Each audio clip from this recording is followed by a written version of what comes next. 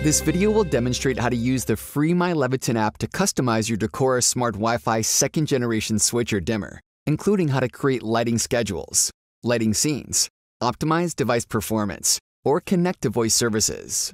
In order to enable smart capabilities and connect to your mobile device, download the free My Leviton app from the Apple or Google Play Store. Follow the in-app prompts to create a residence and add a device. Once enrolled, you can create schedules, lighting scenes, or activities. To create a schedule, select the clock icon in the bottom menu bar. You can create a schedule based on a specific time of day or sunrise and sunset.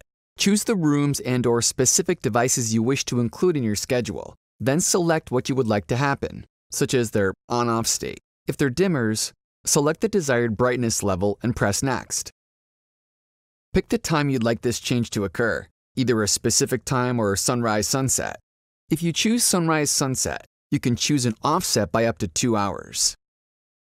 There is also an option to set an end time or when the lights should return to the previous state. Select the days of the week you wish to schedule and run and click Next. Lastly, name your schedule and press Finish.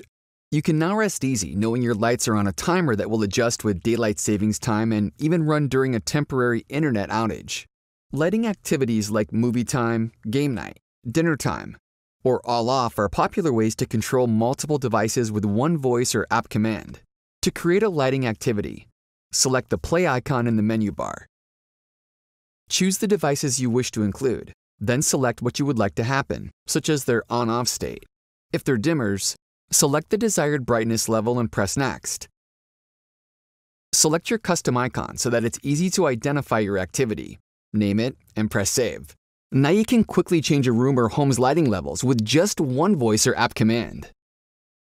The My Leviton app also allows you to optimize performance by browsing to the device settings. For instance, one option allows you to configure the LED at the bottom of the switch or dimmer. If installed in a bedroom, you may want to choose the LED off option. When controlling outside lights, you may want to choose the status mode. This will light the bottom LED when the lights are on.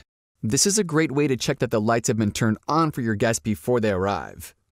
If the dimmer is in the same room as the light, you may want to leave it in the default locator mode. This lets you easily find the dimmer even in a dark room. The LED bar behavior option allows you to determine how long the LEDs stay on when the light level is changed.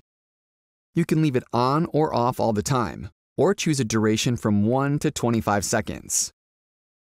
Selecting the proper bulb type will optimize your dimmer to correctly control your light. The fade rate allows you to create a dramatic effect when brightening the light or turning the light off.